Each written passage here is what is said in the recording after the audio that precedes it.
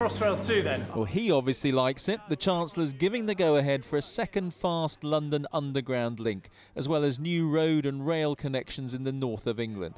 It's early days, though. He's promising just £300 million for projects which could cost £30 billion. But George Osborne says he's mapped out a budget which looks to the future. It's all part of a big plan in our budget to offer long-term solutions to Britain's long-term problems, not go for the short-term fixes. And whether it's building here in our capital city or in the north of England, you're going to see in the budget a commitment to plan for the long term and make sure Britain is fit for the future. But at this respite centre in Essex, they worry about spending cuts. The government's changing disability payments, saying those most in need will get more.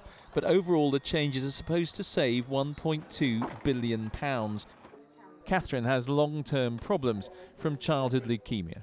If it's cut anymore, I won't have the 8+ hours I need, because... The 8+ hours of care?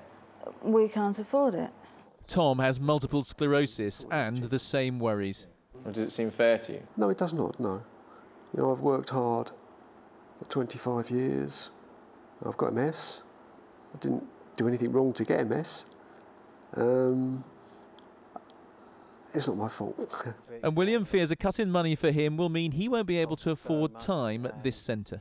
It's something different, a different element for myself. And do you worry that you might lose that? Yeah. Tomorrow he has a job of work to do to convince the country he can balance the books and look after those who need a little help.